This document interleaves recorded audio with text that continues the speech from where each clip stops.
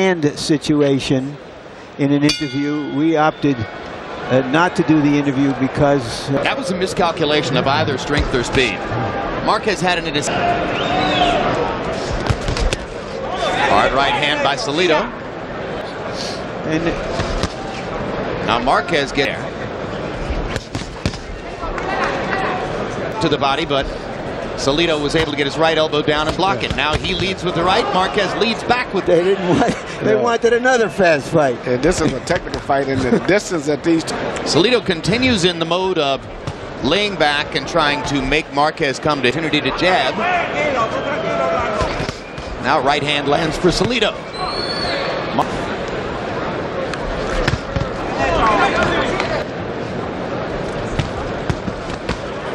Now good right hand. Knockouts in 9 of his last 10 bouts. Came in to face Marco Antonio Rubio of Mexico. Regardless, even at the risk of being caught. To get back to something you were speaking of earlier, Larry. An improvement in their overall program over a long period of time. Now they trade. They're going to end up going into some slugfest situations. Marquez in their first round throw more big left hands. Well, that was the case. To me, it was more of Marquez was going. That Pacquiao has a repeating motion. Jab, jab, left hand. Jab, jab, left, over and over and over. He reacted to it in a far more positive way. And it changed the entire fight. And all of a sudden, you know, he's fighting a very slow fight.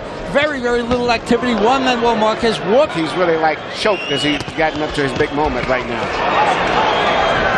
A big and glorious image, so maybe it was he's about ready to hurt Salido with the right hand. Well, both guys better be careful of each other's right hand. And Marquez caught.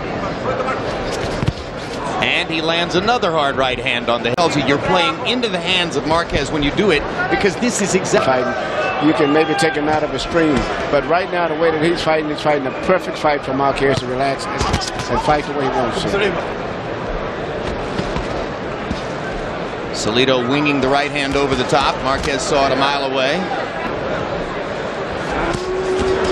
Salido goes in a couple times recently and a little bit more warmed up now, and the fight right now is going to be a much better fight for him. In fact, this is one of his best rounds. In round 5, Orlando Salido threw 44 punches. He's a good puncher, though. And he sit back, you know, fight for the world.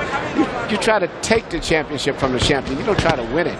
And look as though he wants to take any chances whatsoever tonight after having been forced to gamble against Pacquiao. Recent exchanges as recently, Salido has landed just as much as he. But he hasn't landed a combination, really. And he hasn't landed. He hasn't been able to sustain any kind of good attack to maybe 2 or 3 punches in a row. There's a hard right hand by Salido. Marquez.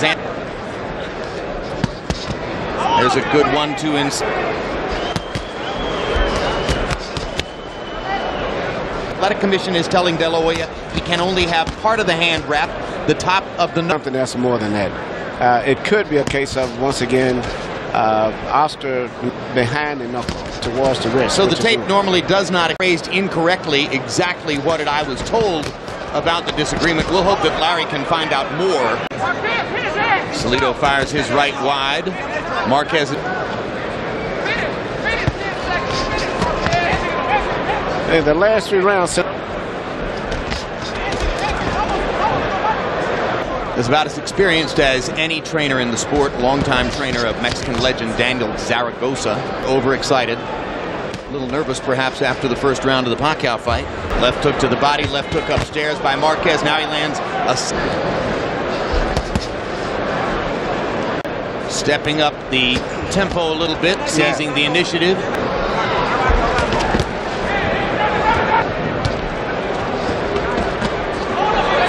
Salido man scheduled 12. Orlando Salido still occasionally looking for opportunities. Balance a lot as he throws punches, and Marquez is beginning to lay back and take advantage of that. They're fighting at a pace at which both fighters are throwing an average of about 40 to 45 punches per round. Once again, you can see step back and takes advantage of the counter punches. He's perfectly content to work his way through a dull decision here if necessary.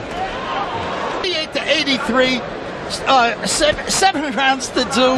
Juan Manuel Marquez. Jim, I got to give him credit up front. He's not that easy to hit. Good balance, punches good himself, and it seems to me losses in his career. Salido has worked hard. The chin of Salido just a few seconds ago. And there's a hard right hand. Could see it coming and get a left hand up to block it, but no. And there's another hard right hand by Marquez and a left hook up inside that landed on the chin. And Marquez is very comfortable in this style. You know, it was between rounds because he knows that early next year he's going to get a rematch against Pacquiao. Marquez has determined that the next risk he takes will be the first risk he... Before that, Kevin Kelly. A lot of wonderful featherweights in the last decade. I was told that too. I think he's became a little bit jealous of the publicity that's going with this boy, Amir. Hamed was a very, very colorful fighter for a while. Manny, surely a grown man like Prince Nassim wouldn't fall under the left eye and a bump above the left eye from hard punches that Salido landed in the last round. And Marquez seemed, this is round 12. I think I'd better knock Marquez out. You know what? This be interesting. Something I've been still impressed with Salido. I think fight somebody like Pacquiao. It takes a long time to develop the right instincts to have real comfort in a discount those losses when I see what they're trying to throw at 15 and 16. Salido wants a power fight the way he's fought the 11th and 12th. We'd have had some.